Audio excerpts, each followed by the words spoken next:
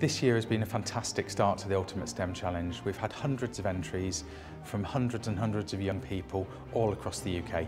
Today we're at the Science Museum to see the finalist presentations from 6 teams from around the UK.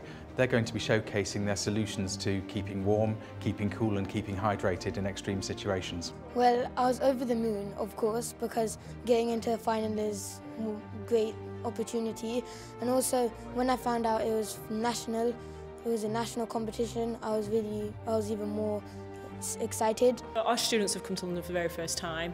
First visit to the Science Museum itself has been impressive enough, but then to actually meet people who are in charge, who are willing to listen to their ideas, has been extremely important to realise that they can converse with somebody who is in an eminent position, is valuable for lifelong learning. It's a brilliant opportunity to speak to some people who do the sort of things we might want to do when we're older. It was really exciting to meet really good scientists because I've never met any before. Our idea was to circulate cool air through the hard hat.